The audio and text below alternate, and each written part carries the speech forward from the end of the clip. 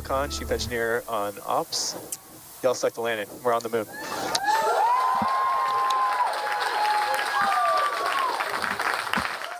Well, while you were asleep, history was made overnight after Firefly Aerospace became the first commercial company ever to complete a fully successful moon landing.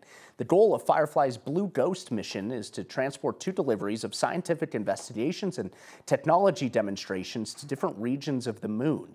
The mission was part of NASA's Commercial Payload Services Initiative, which works with American companies to deliver NASA hardware to the moon's surface. It's supposed to be kind of like a rideshare here on Earth. That's an easy way to think of it. It's a more cost-effective and efficient way to get NASA science experiments and technology up to the moon.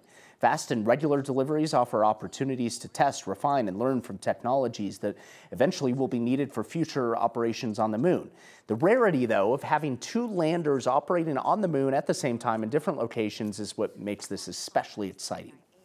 So this is an unprecedented first-time mission to be operating simultaneously on the lunar surface. One, it is money, and then for historically, when we've done low Earth orbit or other missions that the community is used to seeing, most of those missions are going to relatively the same spot, if you will, right? And so these 2 missions are going to wildly different parts of the moon. One is going, this 19D Firefly mission is going to Mars Crisium region, and then the other mission being flown by Intuitive Machines is going to the South Pole.